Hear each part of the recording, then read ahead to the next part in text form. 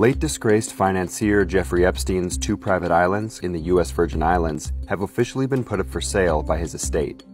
They can be purchased for the price of $125 million. First reported by the Wall Street Journal, the pair of properties includes Great St. James and Little St. James. Great St. James is the bigger island. It encompasses 165 acres, is located near St. Thomas, and is fairly untouched.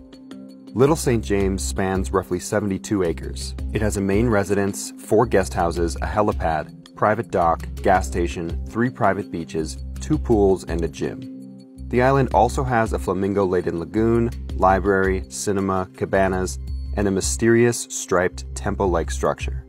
Complicating the sale is Epstein's criminal past. Little St. James is the location where it was reported that underage girls were forced into sexual servitude. Epstein purchased Little St. James in 1998 and Great St. James in 2016.